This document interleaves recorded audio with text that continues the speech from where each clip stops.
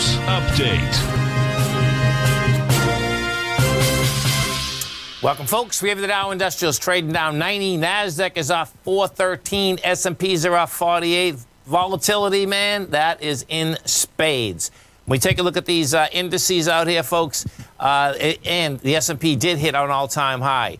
You get the NASDAQ down 2.6%. The S&Ps are down 0.8, and the Dow's down 0.3. Gold finally caught a bid, up 33.90 at 17.98. You got silver up 89 cents, 22.40. Light sweet crude up $1.16, 72.05. Copper's caught a bid. They're into the commodities right now. Notes and bonds. You get the 10-year note up 26, the 30-year up 10, and King Dollar. King Dollar's down almost a half a cent. 467 trade 96.04. Euros at 113. Yen is at 113.60, and the British pound is at 133 to 1 U.S. dollar. Let's take a look at this market out here. So we get into the SPY first. Hit an all-time high. That's the bottom line. You had the ABC structure on the way up, and it hit it.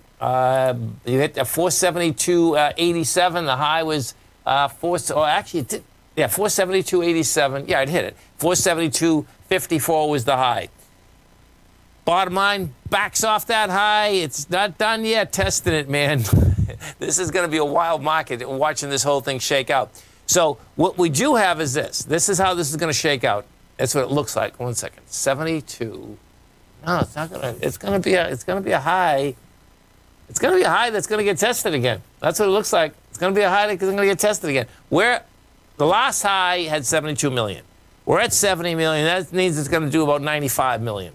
That's saying, guess what? This thing's not done. The S&P is not done. NDX 100. We take a look at the NDX. That's a little That's a different animal. There's no two ways about that. What you have with the NDX. Bottom line, you get the high that's generated out there. That high is out there at 408.71. We only made it today. Only made it to 398.470. And coming into Friday, yeah, this is still going to consolidate out. We'll see whether I can get the high. That's going to consolidate out. That's what it looks like. Gold contract. It's on its way, man. The way that gold's trading right now, I think we're on the way. You know, it's no doubt it's frustrated enough people. It got over the range out here today. It has the volume as it's getting over the range. The top of this range was 1794. You're at 1798. Stay right there, folks. Come right back.